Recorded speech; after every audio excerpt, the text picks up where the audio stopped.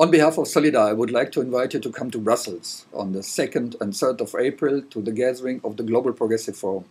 The Global Progressive Forum is a gathering of progressive politicians, of trade unionists and of civil society. And for sure, SOLIDAR is a part of it.